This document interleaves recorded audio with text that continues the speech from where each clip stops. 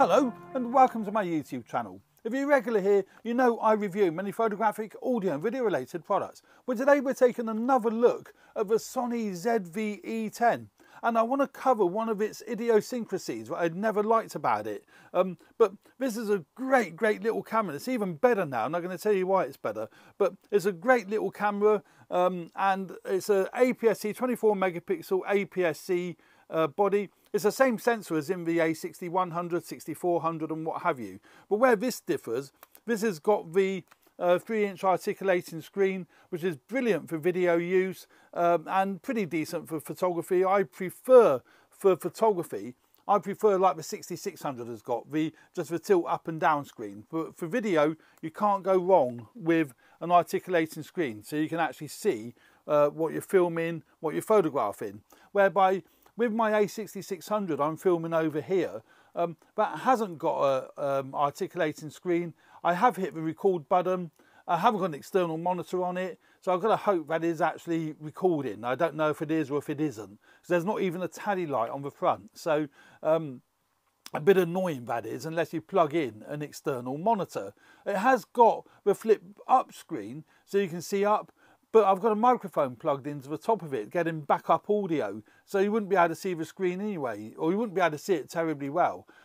But getting back to the Sony ZV-E10. Now the issue I had was with this rocker switch on the front here, or on the top here, for zooming. Now there'll be a link into the video. I've done a video on what I don't like about the camera, and that is the only real thing that I don't like about it. It hasn't got a viewfinder, but that's fine and dandy, don't have an issue with that. But this damn rocker switch is a real pain in the butt, because when you knock it,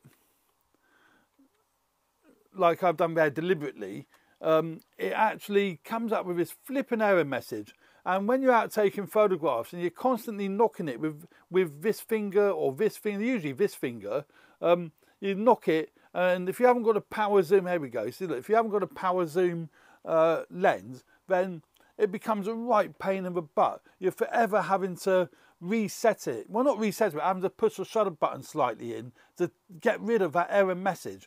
And I've done a video about that, and I don't know why Sony haven't done something about it. But I've kind of cured it. I'm really happy. And what I've purchased is a little grip. I'll put a link in the description below to where you can get it from. I got mine from Amazon. It's the only place I could find a grip for the ZV-E10. It does come in from China, but you don't pay any import fees or anything of that nature.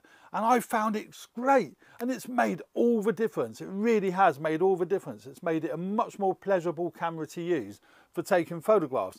And now I've got this grip on it. It's got an extra grip on the front, so it gives you more, more holding on to, better grip to hold the camera.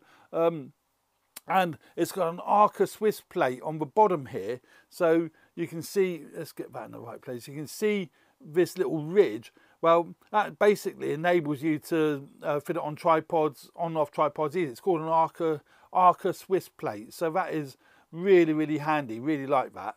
But the fact that it's got this extra grip really is good, because it's stopping me from knocking the rocker switch. So this rocker switch, which does, affect the error message coming up, particularly where it is, you see, I've done it deliberately.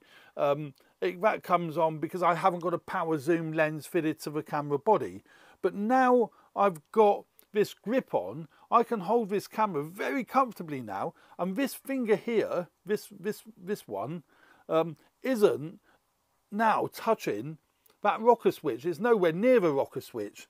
So that is great. I can happily go out, take photographs without the fear, well, not the fear, but the annoyance of knocking that flipping rocker switch and forever, well, it just spoils your day taking photographs. And, it's great. So I'm leaving that permanently fitted to the camera body. Gives a bit of extra stability to the camera body, and as I say, because it's got the Arca Swiss plate, it's great for quickly getting it on and off tripods, which is great because I use this camera a lot for video here in the studio. So yeah, just a quick video. That was just a quick video. If you've got a ZV-E10, it is well worth thinking of investing in a you know, a grip such as this.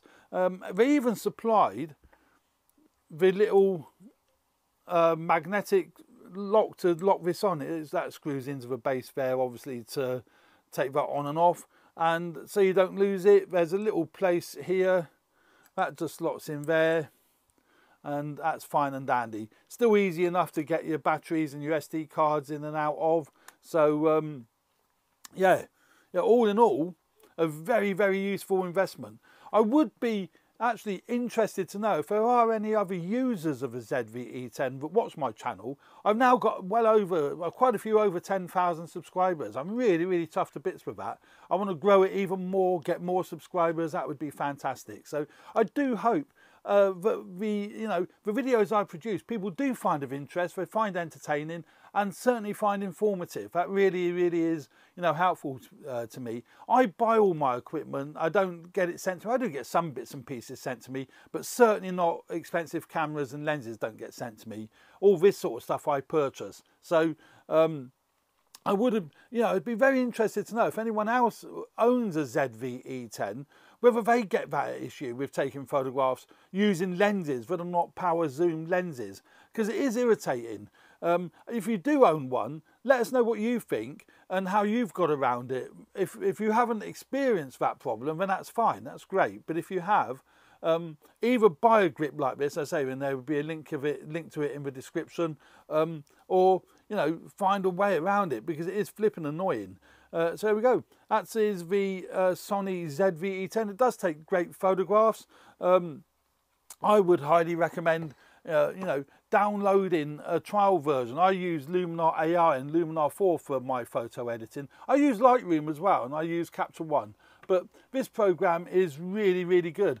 It's got your catalogues just the same as it has in Lightroom and Capture One and all the other programs. But there's no subscription model to this. Once you bought it, you own it, which is great, you know. So, you know, it loads up really quick. But anyway, I would suggest you download the trial version. There'll be a link in the description below where you can download the trial version from. And if you do decide you want to buy it, you can use a coupon code AVP to get $10 off your purchase price. And it's a really cost-effective program. I really, really enjoy using it. It's fast, it's intuitive, and it's a nice bit of software. And it's got really, really clever things like sky replacement. So you can go into this mode, creative mode, and you can go into sky replacement. Let's select a sky. Let's go to dramatic. It's a really naff image, but just to give you an idea. And there we go. You know, click of a mouse and you've replaced the sky. You can do all sorts of other enhancements to the sky and also to the image itself.